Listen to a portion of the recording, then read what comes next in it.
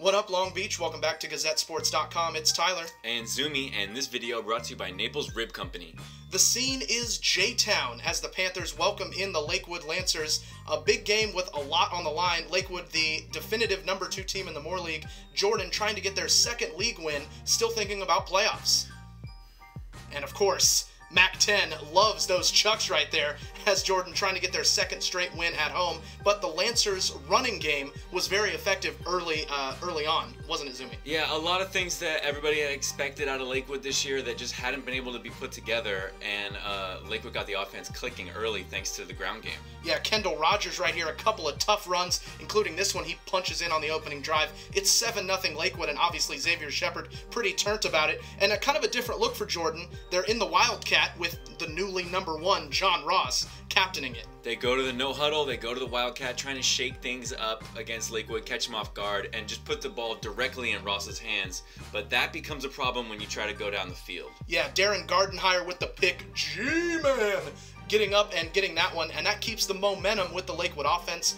Bell finds Jaron Scroggins right here, and Robert Burdett running this one up the middle. This would set up a 1-yard touchdown plunge, 14-0 Lancers. On the other side, Ross showing his playmaking ability, but he just is unable to break it all the way, even though, oh my, some nasty moves, and he's just so slippery in the open field, showing why he was co-offensive player of the year in the Moore League last season. Let's take another look at that move. The juke followed by the spin. That is nasty, Zumi. That move, we've seen Ross make some version of it before, but that particular one had to be maybe the nastiest we've seen from him yet. It was impressive, and on the other side, the Lancers just imposing their will. Bell finding Kennedy Sykes, huge lanes through that Jordan secondary. Then Rages running hard. It's a man's game, and he was out there trying to prove a point tonight, getting that running game going. Then Bell hits G-Man for the touchdown.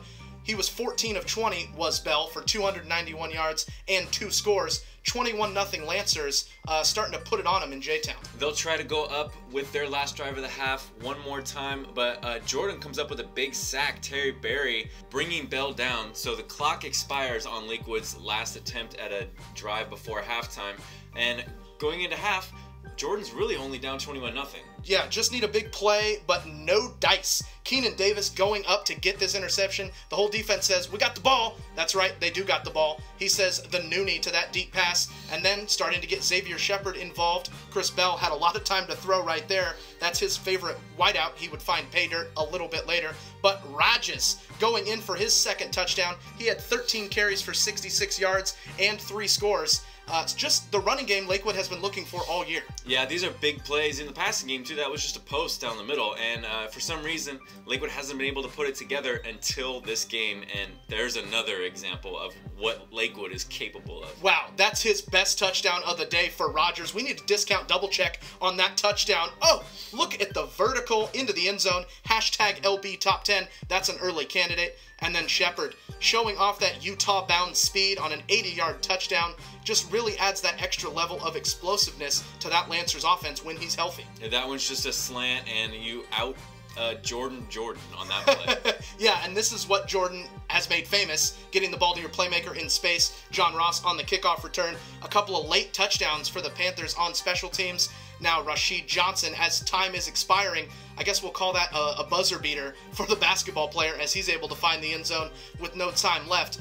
You just, for Jordan, wish that these plays had come during meaningful minutes, not at the end of the game. Hopefully that'll help them moving forward to have a little more confidence. Final score, Lakewood 47, Jordan 12. Lancers lock up a playoff berth and prove themselves as the second place team in the league, while Jordan still in the playoff hunt. They got to win the rest of their games, though. This video brought to you in part by McCarty's Jewelry. You want coverage of the rest of the Moore League football season? You are already in the right spot. GazetteSports.com.